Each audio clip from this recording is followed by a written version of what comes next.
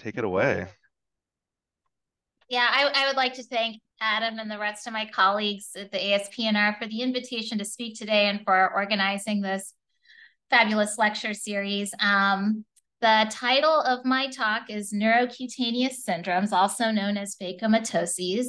My one disclosure is I am definitely not an expert in neurocutaneous syndromes. However, I am a clinical neuroradiologist, so I encounter these quite frequently in clinical practice. So we'll start with an opening question. What is a neurocutaneous syndrome, otherwise known as a phakomatosis? And I think neurocutaneous syndrome is now the preferred term, though I have trouble keeping up with preferred terminology. So if a neurocutaneous syndrome is a disorder characterized by multiple hamartomas and other congenital malformations affecting mainly structures of ectodermal origin. So this definition means that we need to know, one, what a hamartoma is, and two, what is a structure of ectodermal origin. Well, structures of ectodermal origin include the brain, skin, nervous system, eyes, teeth, and hamartomas are normal mature cells in an abnormal number distribution. And patients with neurocutaneous syndromes, we know, have an increased genetic susceptibility to develop malignancies. Now, if we open our most recent Barkovich textbook, 2019, these are all the neurocutaneous syndromes that are described in that textbook. So I think that's a fabulous reference, particularly for some of the ones that we don't see as commonly in clinical practice. And in fact, over 60 neurocutaneous syndromes have been described in the literature. But for the purposes of this talk, we will focus on the 5 most common neurocutaneous syndromes that we see in clinical practice. Not only are these the most common that we see in clinical practice, these are the most common that we see on board examinations. Having taken my peds and neuro CAQ not too long ago, I have seen 4 or 5 of these conditions on those exams. So they're important for us to know for that respect as well. So we'll start with case number 1. This is a 4-year-old male. So usually my lectures are audience response system based. But for the purposes of this, I will describe the findings. So we have FLAIR images here, and we can see some ill-defined, we can see this here. Ill-defined FLAIR hyperintense signal abnormalities in deep cerebellar white matter, brainstem, and basal ganglia. And this is a coronal and sagittal T1 weighted image where we can see enlargement of the left prechiasmatic optic nerve and thickening of the corpus callosum. And then these are serial coronal T2 images of the brain, but the most striking feature is outside the brain. We see this lobulated T2 hyperintense mass with some central targetoid appearance extending into the neural foramina of the right cervical spine. So name that neurocutaneous syndrome. This, of course, is a case of neurofibromatosis type 1. And we'll discuss a little bit why that is. So neurofibromatosis type 1 is an autosomal dominant condition, though majority of cases, not majority, about half of cases arise from spontaneous mutation. The genetic abnormality affects the 17th chromosome. And in clinical practice, the phenotypic expression is extremely variable. I had a fellow last year describe a patient in the waiting room who was quote unquote carpeted with neurofibromas. So it can be very disfiguring. However, I had a research patient last year who was a normal control who had imaging findings of neurofibromatosis type 1 and was subsequently formally diagnosed with NF1. So it can be subtle as well. Cognitive impairment is seen as in 30 to 65% of patients. Now, neurofibromatosis type 1 is considered a RASopathy. A RASopathy is a condition that is the result of an abnormal mutation of genes that encode the RAS-MAP kinase pathway, and as a result, causing abnormal upregulation of this pathway. This pathway is very important in cell proliferation, motility, and death. We can see the NF1 gene produces neurofibromin, and NF1 and Noonan syndrome are the most common RASopathies that we see. We have a RASopathy clinic here at Cincinnati Children's Hospital, which is a part of the Division of Human Genetics, where they follow these patients. Very interesting to note in the genetic pathway, we see MEK1 and MEK2 here, and you may recall that MEK inhibitors can be used in patients with NF1 associated tumors and have shown some benefit in those with low-grade gliomas and plexiform neurofibromas.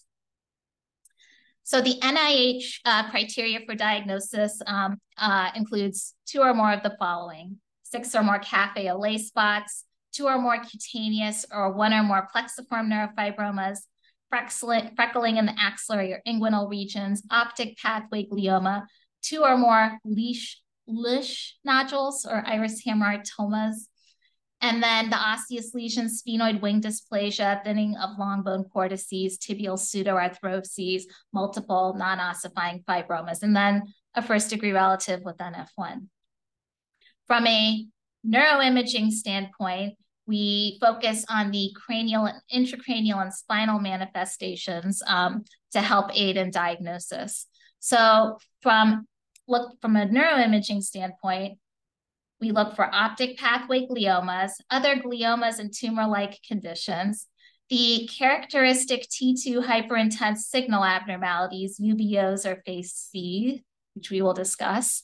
Vascular dysplasia can also be seen in NF1, so we want to check our phloboids, calvarial and orbital abnormalities, and then, of course, neurofibromas and plexiform neurofibromas. Optic pathway gliomas are seen in up to 20% of patients, though only about half are symptomatic. Most of these are believed to be pilocytic astrocytomas, though the histologic data is limited. And these have a very variable course. Many are stable, though some resolve on their own, and others can be quite progressive and infiltrative. And almost always occur by the age of 6. It's very unlikely that we diagnose a new optic pathway glioma after that age. So as far as the characteristic imaging features, we can look for enlargement of the optic pathway. Here we can see enlargement and T2 hyperintense signal in the prechiasmatic optic nerves and enhancement on post-contrast imaging. Optic pathway gliomas, like I said, can be very infiltrative at times. Here is an example of an optic pathway glioma that infiltrates the optic tracts and mesial temporal lobes and brainstem. They can also infiltrate the basal ganglia and septum pellucidum and can cause quite a bit of morbidity that way. Characteristic T2 flare hyperintense signal abnormalities are not actually a diagnostic criteria for NF1, though it's what we see most commonly in the brain. And that was, in fact, how I had diagnosed that patient incidentally with NF1 last year. It is important for us to be familiar with the normal distribution of these signal abnormalities so that we can raise a red flag when a signal abnormality is not in a normal location, to follow it more closely for low-grade glial neoplasm. So the characteristic distribution is deep cerebellar white matter, brainstem, deep gray structures, and corpus callosum, corona radiata. The pathology literature on what these represent is very limited, though it is believed by most to represent violent vacuolization or kind of separation of those myelin sheets around those axons. One thing I didn't mention here, so these are often referred to as UBOs or unidentified bright objects, though the preferred terminology now is FACI or focal area of signal intensity, which I find harder to remember, but something to consider when trying to maintain the same language as our neuro-oncology colleagues. So in general, these appear in early childhood, peak at 7 to 12 years of age, and disappear by the end of the second decade. This is just an example from Barkovich's text demonstrating the evolution or the expected evolution of these UBOs or FACIs. they start in the deep, they tend to begin in the deep cerebellar white matter, and then they tend to migrate to the supratentorial compartment. And then by the end of the second decade of life, they usually disappear. Another character, so this is another patient with NF1 and optic pathway glioma. We can see the hypothalamus and optic chiasm are involved in this patient. And we can see thickening of the corpus callosum. And this is a reflection of increased white matter volume and is also characteristic of the disease. Tumors and tumor-like conditions. Astrocytomas are more common in NF1 patients than the general population, and most of these are believed to be pilocytic astrocytomas. These are usually found in the suprasellar compartment. The brainstem is also common. We often comment on hamartomatous enlargement of the brainstem and middle cerebellar peduncles. And I put hamartomatous in quotes because we really don't know the histology. And these patients are potentially at risk for obstructive hydrocephalus, but because this disease is so slow and indolent, the patients tend to develop alternate pathways of CSF flow resorption. So this is a patient with NF1, and if this patient didn't have NF1, I would be worried that they had a diffuse midline glioma or a DIPG, right? They have this expansile T2 flare hyperintense mass centered in the pons, infiltrating the cerebellar hemispheres. We had followed this patient for a couple months, and our colleagues got nervous and finally biopsied the brainstem, and this was a low-grade glioma. Sphenoid wing dysplasia is also described in the setting of NF1, and classic sphenoid wing dysplasia is described in the setting of a plexiform neurofibroma. Probably what we more commonly see in NF patients is osseous remodeling of the sphenoid wing in the setting of arachnoid cysts, but those don't have the same clinical implications of sphenoid wing dysplasia in the setting of plexiform neurofibroma. These patients can have pulsatile exophthalmos, and this can lead to herniation of the temporal lobe into the orbit, like in this case. And in this patient, we can see this abnormal expansion of the right middle cranial fossa, this plexiform neurofibroma, and the scalp extending into the orbit. And then we have right-sided proptosis, intraorbital extension of this plexiform neurofibroma. This patient also does have an optic pathway glioma. For the spinal manifestations of neurofibromatosis type 1, we typically see spinal neurofibromas, dural dysplasia, and meningoceles, scoliosis, and intramedullary tumors, which are believed to be low-grade gliomas or astrocytomas. Here's an example of dural ectasia and lateral meningoceles. These are coronal images here, and we can see the lateral meningoceles extending out through the neural foramen, and then the sagittal nicely demonstrates the dural dysplasia with osseous remodeling of the lumbosacral vertebral bodies. Plexiform and spinal neurofibromas are also seen in the setting of NF1. In our practice, we focus on the intraspinal extent of neurofibromas for follow-up, though there are some centers that do examine overall plexiform neurofibroma volume in the setting of response to treatment.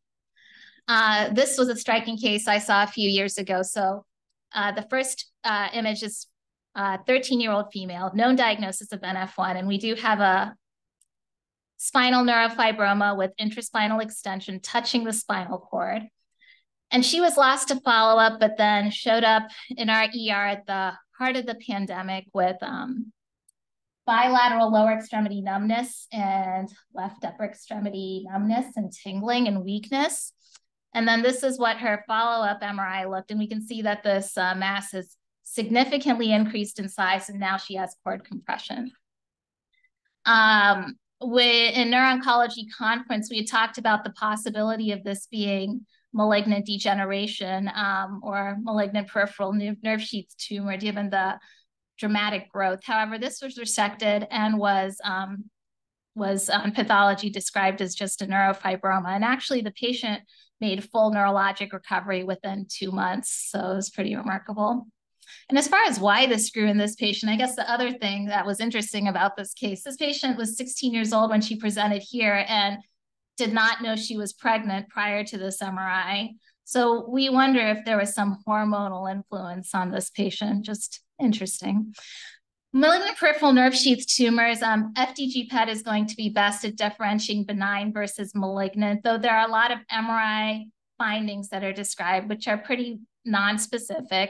Some of these include loss of the target sign, increased T1 signal, ill-defined irregular margins, inhomogeneous enhancement and large size. Diffusion ADC values have also been described as potential differentiators of plexiform neurofibromas versus malignant peripheral nerve sheath tumors. This is an example of a path-proven MPNST. We can see this mass in the right suboccipital soft or the right posterior paraspinal musculature with absence of a normal central target sign. This patient, you can see, has other little plexiform neurofibromas and some right hemitongue atrophy there, but this had some FDG. This had marked FDG avidity and was worrisome for MPNST even prior to histologic sampling. So case number 2 is a 14-year-old female. And we have our pre-contrast and post-contrast imaging demonstrate homogeneous enhancement in the bilateral internal auditory canals extending into the cerebellopontine angle cisterns in a ice cream cone configuration. And in the spine, we can see multiple enhancing dural-based intradural extramedullary masses, presumed meningiomas, and multiple small enhancing nodules along the condyct quina nerve roots, presumed to reflect schwannomas. Name that neurocutaneous syndrome. If we have bilateral vestibular schwannomas, that is characteristic of NF2. NF2 is also autosomal dominant. Genetic locus is on the 22nd chromosome, which is nice. The 2 and the 22 make it easy to remember. And this is characterized by bilateral vestibular schwannomas. The mnemonic that we are taught is MISME. That stands for multiple inherited schwannomas, meningiomas, and ependymomas. So this is very helpful in describing these tumors on neuroimaging. The Manchester criteria for the diagnosis of NF2 remind us that while we're suspicious for the diagnosis of NF2 with bilateral vestibular schwannomas, if we have a unilateral vestibular schwannoma, we should look for these other findings to see if the patient is at risk for NF2. The clinical findings include seizures, and I think one thing to highlight is that hearing loss is relatively uncommon in children before the second decade. So this is not a commonly diagnosed condition in early childhood. Treatment, we primarily employ surgical removal of the symptomatic cranial and spinal tumors, though anti-VEGF agents can be used for vestibular schwannomas. So going back to the neuroimaging, this is a different patient who has bilateral vestibular schwannomas, and we can see dural-based thickening along the dorsal aspect of the clivus here. So there is a meningioma, or actually quite more extensively meningiomatosis. We can see thickening of the dura over the planum sphenoidale, and then we can see these ropes of enhancing tumor through the foramen ovale over the involving the falx cerebri and over the cerebral convexities. For NF2, the intramedullary tumors are presumed to reflect ependymomas. Unlike children with intramedullary spinal cord tumors without NF1, the most likely diagnosis would be astrocytoma, but in NF2, ependymoma is the presumed diagnosis. And then I think we talked about the schwannomas and meningiomas, and then of course, they're at risk for syringohydromyelia. And this is just an example of ependymomas in NF2. We can see expansion of the cord and enhancement of these tumors. And then these are just some enhancing nodules along the cauda equina nerve roots in NF2, presumed to reflect schwannomas. NF2 can also have T2 hyperintense signal abnormalities in the brain and cerebellar dysplastic lesions, like in this patient, and this can be seen in up to 2/3 of patients. Case number 3 is a 5-day-old female with a cardiac rhabdomyoma. So with that history alone, you might be able to surmise the diagnosis. But here's the imaging. So these are coronal and axial T1 weighted images demonstrating some intrinsic T1 and hyperintense ill-defined signal abnormalities in the bilateral subcortical hemispheric white matter. On our axial and coronal T1 weighted images, we can also see some intrinsically T1 hyperintense subependymal nodules. The largest is seen in the frontal horn of the right lateral ventricle near the right foramen of Monro. So name that neurocutaneous syndrome. The most likely diagnosis here, of course, is tuberous sclerosis complex. Tuberous sclerosis is also an autosomal dominant condition. Back when I was in medical school, we were taught that classic clinical triad of mental retardation, epilepsy, and adenoma sebaceum, otherwise known as, I guess it was Fitz, Zitz, and Nitwitz, though that is not politically correct, and not really scientifically correct either, since since about half of patients have normal intelligence and not all patients have epilepsy with this condition. There is, of course, now more sophisticated criteria for diagnosis. Major and minor criteria can be looked up if needed, and probably not necessary for us to memorize, just to know that they exist as radiologists. Also note that they can have a genetic diagnosis as well of TSC1 or TSC2 gene mutation.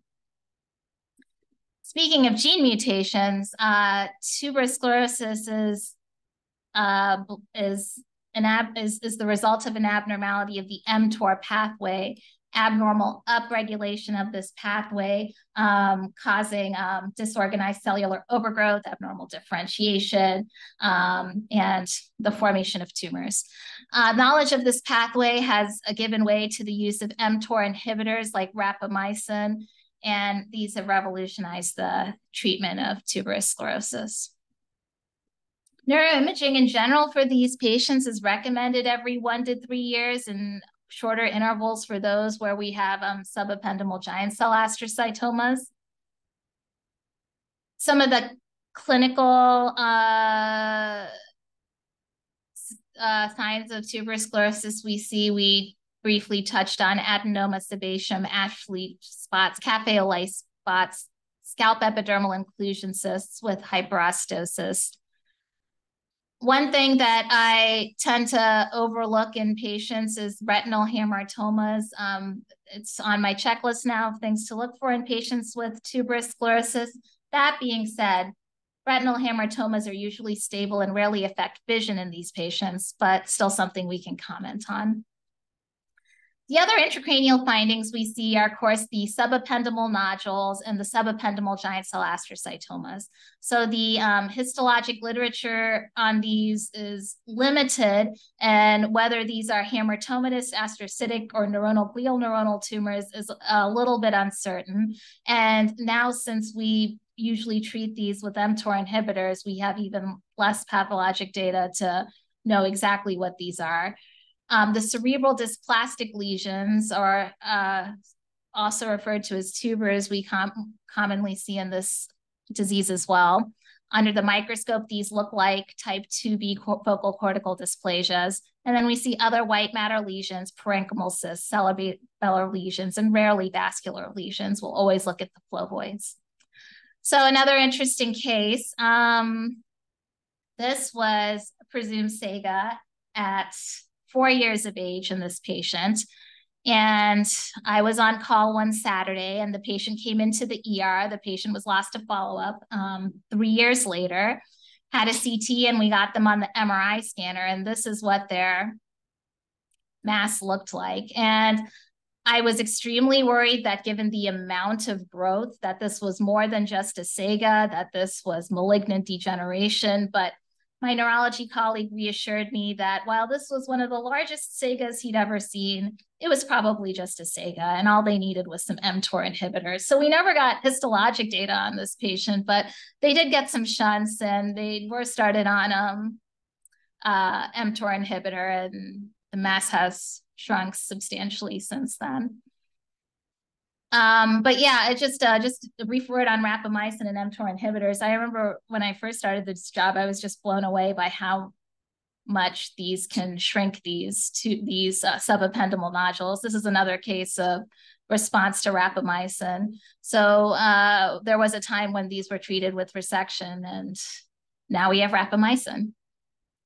And yeah, these are just some of the other imaging findings that we see with tuberous sclerosis: parenchymal cysts, cerebral dysplastic lesions. They can have enhancement, but the enhancement doesn't necessarily indicate any coexisting pathology. And they can also get cerebellar dysplastic lesions. And for the non-CNS manifestations of TS, I would say in the interest of time, you can refer to this radiographics article by Wang and colleagues, 2021. But I will show a fetal case before we move on, because I am a fetal imager. So several years ago, we had a patient referred at 36 weeks of age, actually for possible scimitar syndrome. I'm not sure how that was linked to this patient, because in the ultrasound, all we saw was this large cardiac mass, and nothing else in the lungs. So this was a presumed cardiac rhabdomyoma. And then on the brain, of course, we saw a subependymal nodule. So at the time, we weren't trialing prenatal usage of mTOR inhibitors, but now our fetal consults for tuberous sclerosis are treated with mTOR inhibitors prenatally. This is the same patient. We can see a few more subependymal nodules that we didn't see on the fetal MRI, and very faintly some dysplastic lesions in the cerebral parenchyma.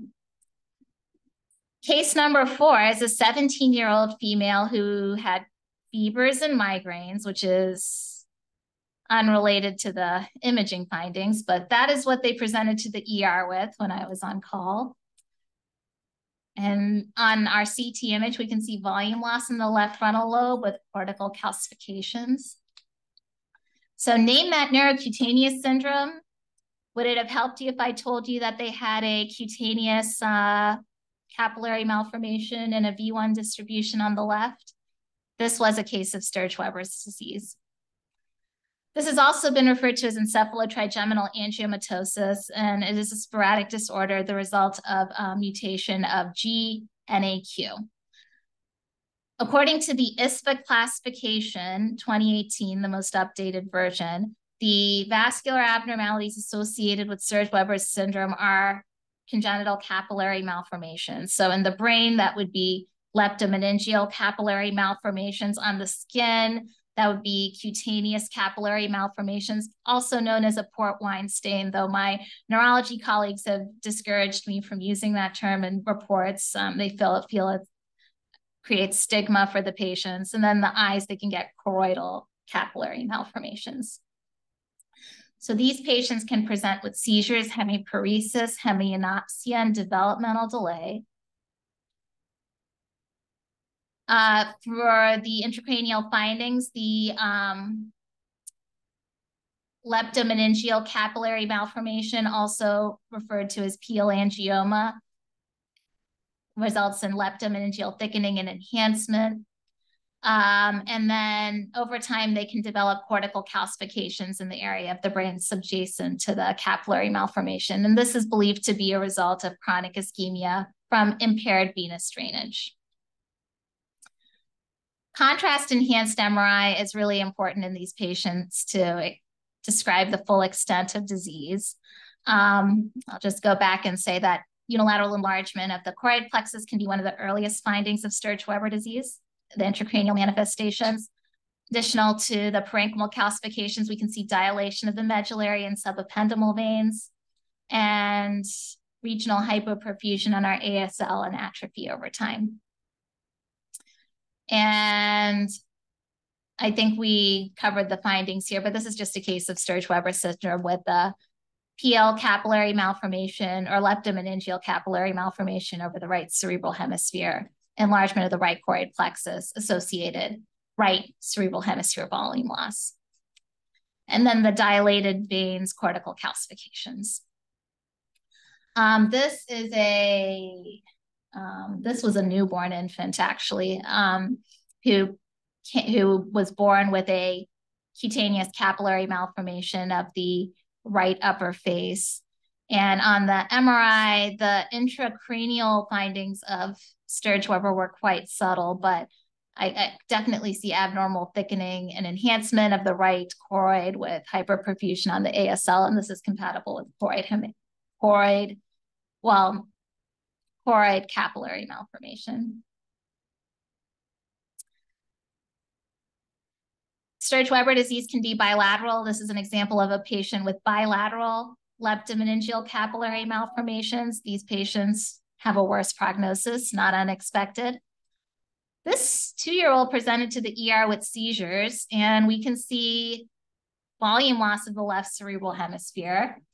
And they went on to have a brain MRI, which showed leptomeningeal enhancement over the left frontal lobe and dilation of the subependymal and intramedullary veins. So very characteristic of Sturge-Weber disease. However, this patient had no cutaneous capillary malformation.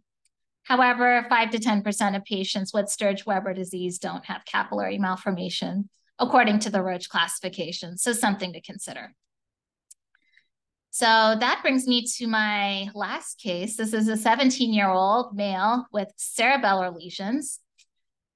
And we have an axial T2, axial T1, and coronal T1 post-contrast image. We can see partially imaged cystic lesion in the left cerebellar hemisphere and multiple enhancing nodules scattered throughout the cerebellar hemispheres. So name that neurocutaneous syndrome. Well, the only one we have left is von Hippel-Lindau disease, and that is the diagnosis in this case. This is also referred to as CNS angiomatosis. It is also autosomal dominant, caused by a mutation on chromosome 3. Mean age of diagnosis is 26 years, so we don't see this as frequently as NF1, for instance, but we do have a handful of cases that we follow here. The diagnostic criteria for von Hippel-Lindau includes more than one hemangioblastoma of the CNS, including the retina, one hemangioblastoma with a visceral manifestation, and one manifestation of the disease in a known family history. Hemangioblastomas are WHO grade 1. Oh no, I'm sorry. This is the Roman numeral. It should be an Arabic one for the 2021 classification. So these are WHO grade #1 tumors. They can get retinal hemangioblastomas and endolymphatic sac tumors for our neuroimaging findings. For a review of the imaging findings outside of the CNS, you can look at this Great Radiographics Review article by Ganeshan and colleagues, 2018. So cerebellar hemangioblastomas, they can be cystic with enhancing mural nodules, much like pilocytics, but in this case, this patient has multiple enhancing nodules throughout both cerebellar hemispheres, and these are presumed, well, this was histologically a hemangioblastoma, and in this patient with VHL, the rest are also presumed to be hemangioblastomas. This is the same patient's spine, and this patient also has spinal hemangioblastomas. You can see these cystic tumors in the spine with some enhancing mural and extramedullary nodules. And then also of note is that this is a T2 weighted image, and this is T1 post-contrast, and we can see an enhancing lesion in the right kidney. So this raises the possibility of renal cell carcinoma in this patient, so something to consider in patients with VHL. This was just the example of spinal hemangioblastomas in Barkovich, describing all these dilated vascular structures, which I have not seen in clinical practice, but that is what has been described. Granted, my clinical practice of VHL is limited. I think we have 3 patients that we follow, but lots of imaging on those 3 patients. This is a patient at 12 years of age with a retinal hemangioblastoma. 22 years later, that eye is no longer functioning and there's a prosthesis in place. We can see how large these hemangioblastomas have become. So those are the 5 most common neurocutaneous syndromes that we encounter in clinical practice. And looks like we have some time for some quick bonus cases. So this case was shown recently at our neuroradiology conference. So this is a 2-day-old female who has these cutaneous melanotic lesions covering her entire body. So she went on to get neuroimaging. And I think the teaching point here is that these melanin deposits, most easily seen here is T1 hyperintense signal in the left cerebellar hemisphere. There were some other areas as well questioned in the brain. But they are most easily detected in the unmyelinated brain, which is, so screening MRI is best performed in early infancy. And this, of course, is a case of neurocutaneous melanosis. This is a patient, this is a 6-year-old female who has a history of multiple extensive infantile hemangiomas of her face and a bearded distribution. And these are mostly involuted now, though we can see some residual discoloration involving the face and the ears. On her neuroimaging, she has hyperenhancement of the right parotid gland. So we presume this is another hemangioma.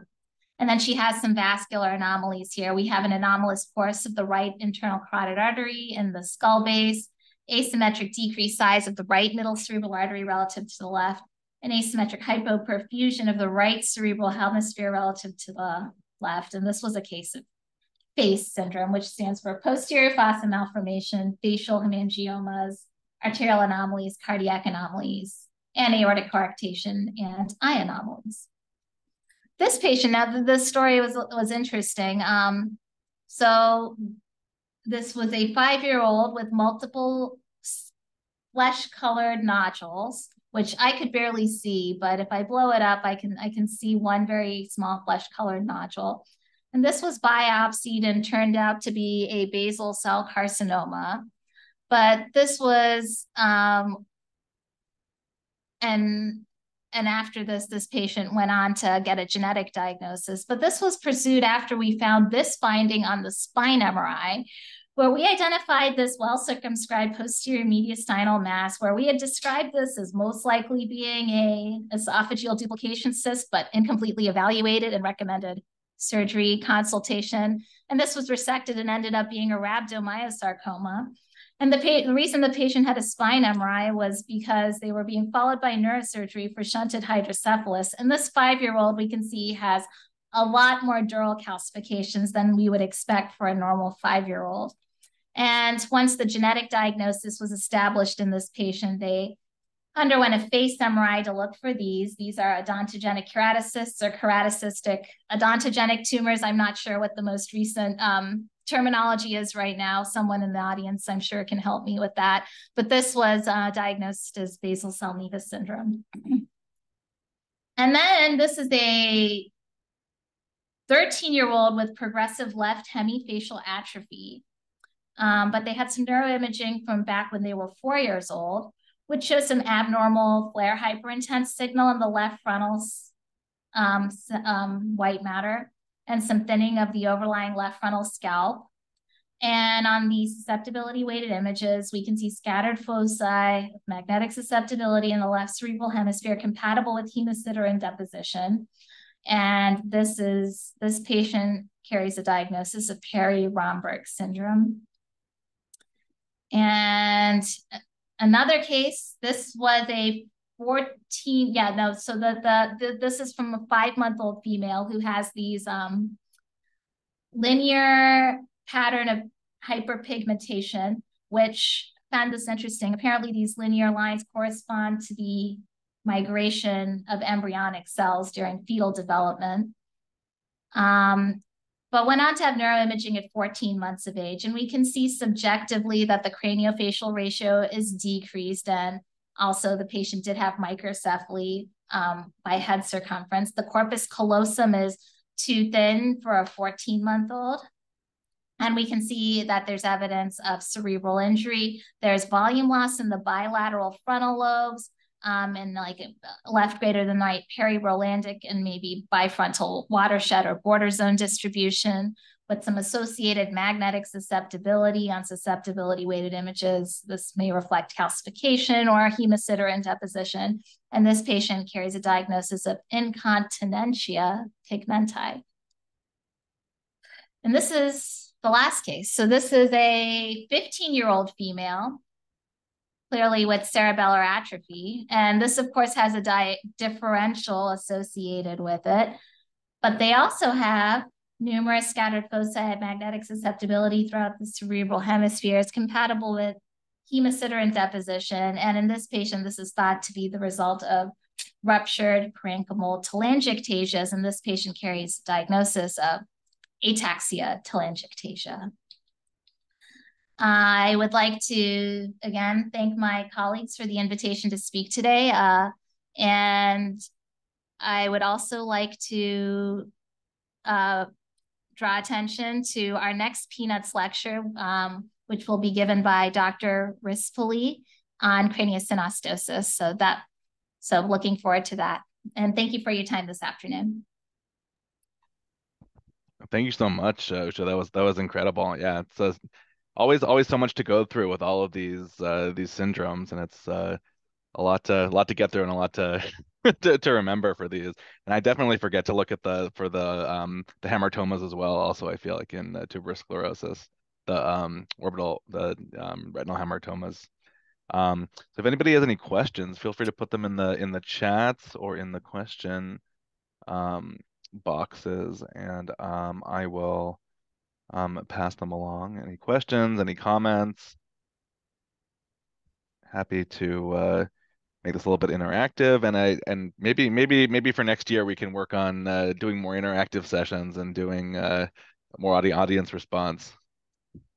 Yeah, no, I mean, yeah, when I give lectures, I usually do the poll everywhere, but we actually had a meeting today because the new residents will now be taking oral boards again. We need to move back to having them take cases, so that'll probably not right for this format, but yeah.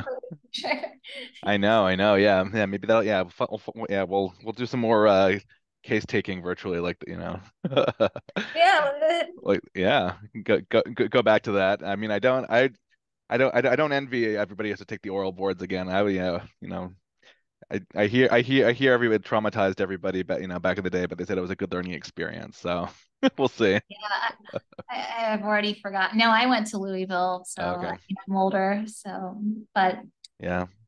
So we have a question. So the question is, what is the nature of the cerebral, I guess, dysplastic lesions in tuberous sclerosis?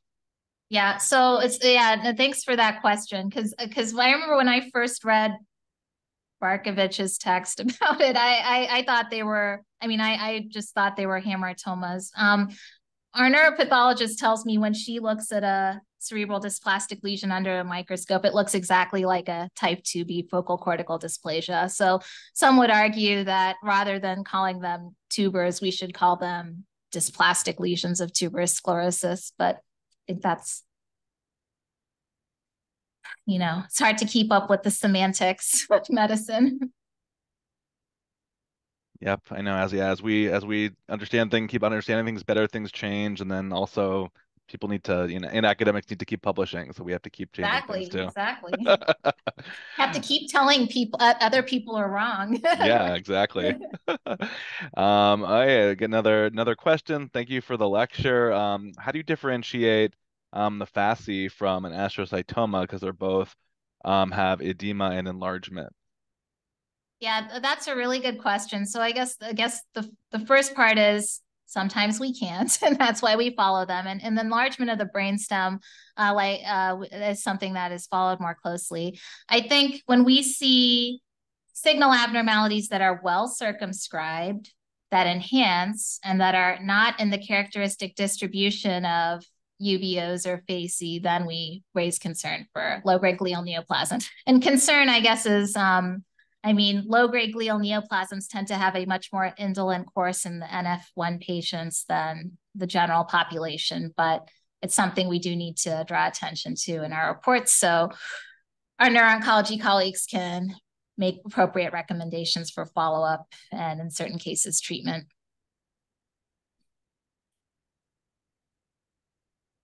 And the next question, can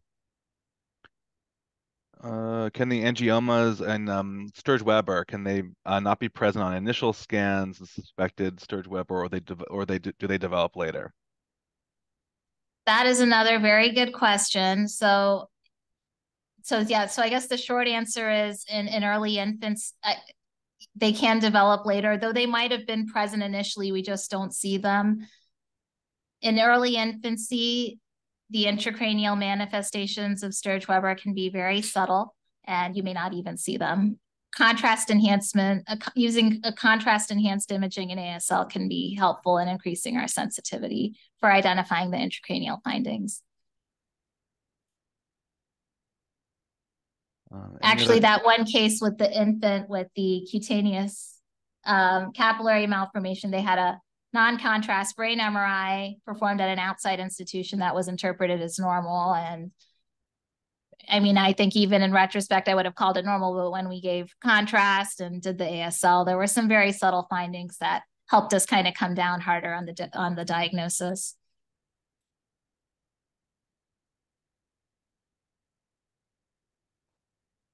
Any recommendations for interval follow-up for suspected astrocytoma versus the FACI?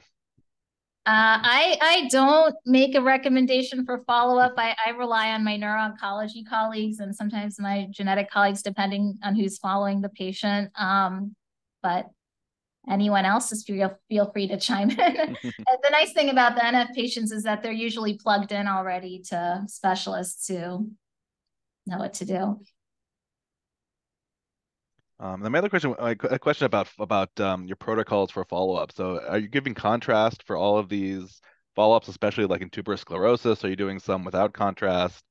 It seems like, yeah, that they try to do some without contrast. Sometimes the insurance doesn't cover the non-contrast. Or, yeah, what's your thoughts on contrast for follow-up for some of these Yeah, syndromes? so I guess so for TS, we only recently have established a non-contrast TS follow-up imaging protocol, though we generally tend to do whatever is ordered by our clinicians. And I know contrast enhanced studies for follow-up in NF1 is also debatable, the utility of contrast. I don't feel strongly either way. I tend to protocol the studies as they come in unless I see a major problem. But I don't know, maybe other people feel really strongly about whether we need to give or not give contrast on follow-up studies.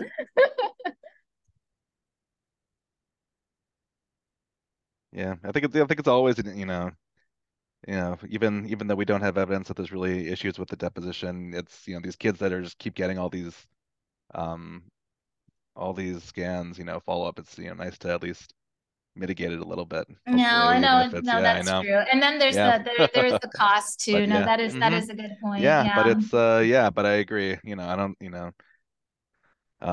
Susan says push for no contrast. Okay, there we Yeah. go. Yeah.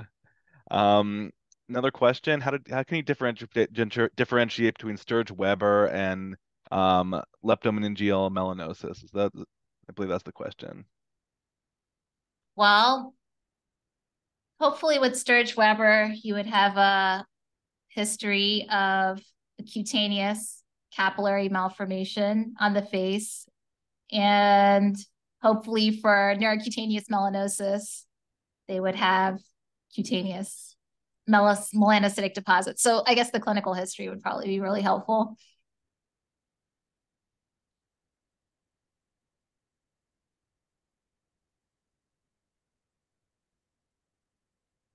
Yeah, I agree. I feel like a lot of the stuff they come with the indications because their clinical, cutaneous manifestations are so kind of typical. So, Yeah, no, and in the past year, we've started populating the clinical images into packs to kind of give us that clinical correlation. So makes our great. job even easier. That's great. and for the talk and for these talks, you could just Exactly, get the exactly for these images, right? times. But we have to be careful to maintain Oh patient yeah. confidentiality. So that's the one thing I worry about a little bit. Yeah, definitely. Get the put the boxes on the eyes, I guess. Yeah. Yeah. I still worry that I'm not doing enough, but Yeah. I mean this is an educational forum, so Yeah, definitely. Another protocol question for the NF spines, like especially I guess NF1 spines. oh, Do you have faster protocols? Do you guys do just kind of like just kind of have shorter protocols, or you do a with and without, or just a with, or um do you have yeah, any? that so we don't really have a shorter protocol. We do have a non-contrast NF spine and a Hmm. contrast enhanced NF spine. The non-contrast NF spine does include stirs. Hmm. I guess the contrast is more helpful if you're worried about intraspinal extent of tumor. But I guess you won't know if you have intraspinal extent of tumor until you start imaging a lot of times. So I'm not sure what the right answer is in that Yeah. case. But we do have two protocols, different protocols that we use in different scenarios. Hmm.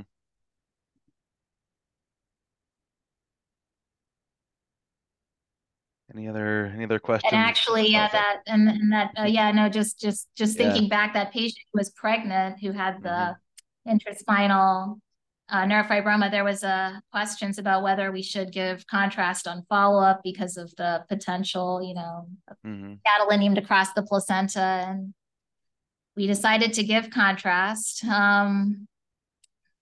because the neurosurgeons felt like that was the best way for them to see the tumor extent and to post surgery to make sure that they got an adequate resection. So case by case basis, I guess. Hmm.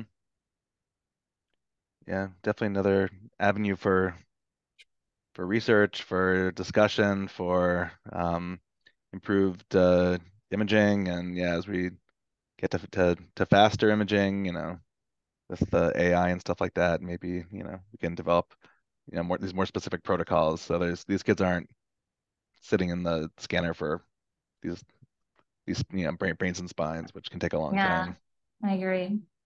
especially with and without. Any other? Well, Yeah. I will say for all Mhm. our, I mean, I think most places do this. The spines, we usually just do post contrast Yeah. anyways after the brain. Yeah. Yeah. Agreed.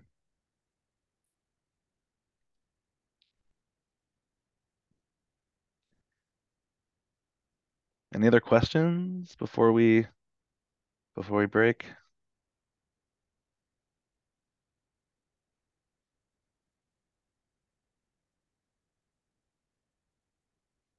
Well, thank you so much, Usha, for this wonderful talk, and Thanks, thank Adam. you Thanks, everybody. for Really giving appreciate it, it. and yeah, and have a great rest of the day and month, and hopefully see everybody next time.